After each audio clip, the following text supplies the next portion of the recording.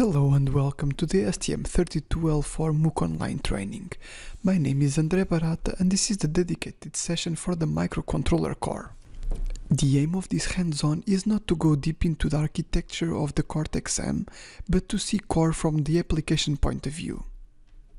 We propose in this session to evaluate the influence of the ART accelerator in the overall speed or execution of the program.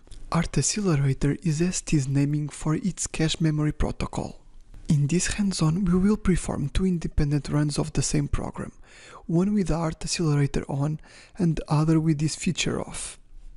The algorithm we plan to implement is a simple prime number calculator, nothing too complex, as the main goal is just to see the improvements of such feature has on the execution time of the program. We will now open STM32CubeMX to configure our peripherals and generate our code. As a first step, we click on New Project. On the new open window, we will type our part number STM32L476VG and we will double click on the desired part. In this project, we will just initialize two LEDs to signalize the different states of the program. The red LED connected to the PB2 pin will be used to indicate that the microcontroller is performing the counting of the prime numbers. The green LED connected to the PE8 pin will be used to indicate that the microcontroller just finished counting the prime numbers. Now we'll go to the clock configuration tab and we will modify the speed to 80 MHz. On the configuration tab, we will leave everything as default. As everything is set, we can save our project and generate the code using System Workbench for STM32 as our IDE.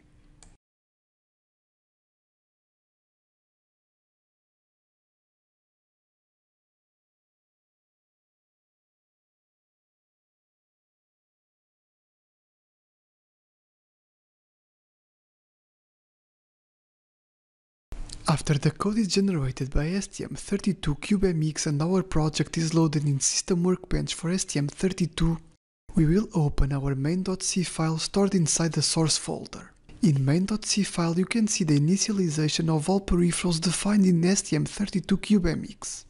We will start by initializing the prototype of a function who will put the core to test.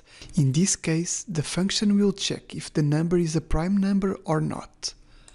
The function will be initialized as an assigned int 8 type and called isPrimeNumber. It will expect a 32-bit long input number and the return value will be a true or false, so it will logically return 0 if it's not a prime number or 1 if it's a prime number. Let's now implement the prime number checking function on the user code begin for section. So the isPrimeNumber function will be like: if the number is less than 2, we can return the 0 or false value. For higher values, we will create a for loop to check each value individually.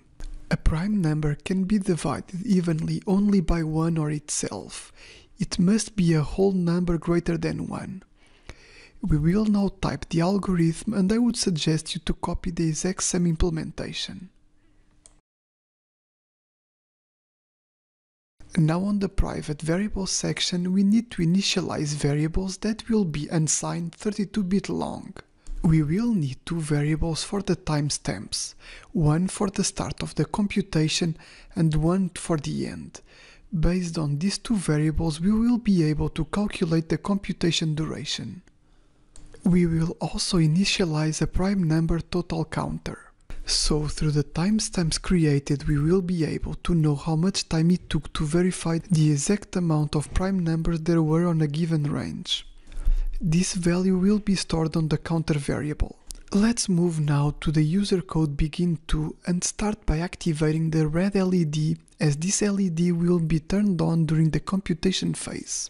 So we will use the function HAL_GPIO_write_pin on GPIO port B, pin number 2, and the state will be set.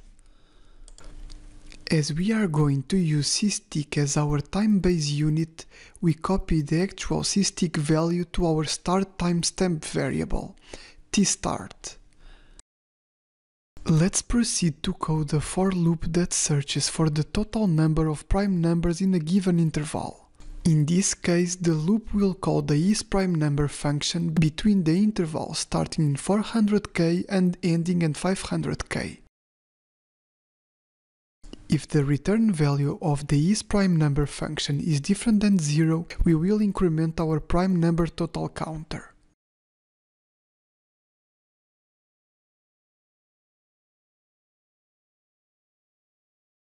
In the end of the loop, we will copy the actual sysdig value to our stop timestamp variable, tstop.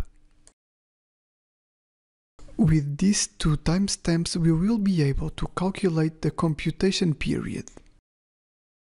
After the period is calculated, let's switch off the red LED and light up the green LED, which is connected to the port E pin 8.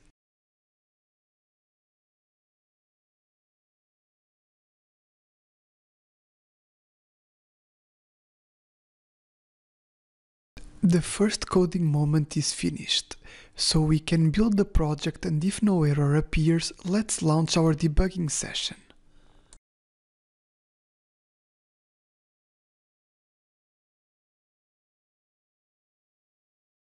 After entering the debug mode, let's open the Watch Expression tab, and we will add the calculation period and the total of prime numbers calculated variables. If we press the resume button, the program will run till the end and we are supposed to see the red LED on, and when the calculation is finished, the green LED will be turned on. If we press pause, we will be able to see the amount of time it took to calculate the number of prime numbers and how many there were in the selected interval. So to wrap up, the computation period took 1258 milliseconds and 7778 prime numbers were found between 400k and 500k, which was our selected interval. The ART accelerator is active by default, so to be able to analyze the improvement that it brings to the duration of the program runtime, we need to turn it off by using two macros. One is HAL_flash_instruction_cache_disable,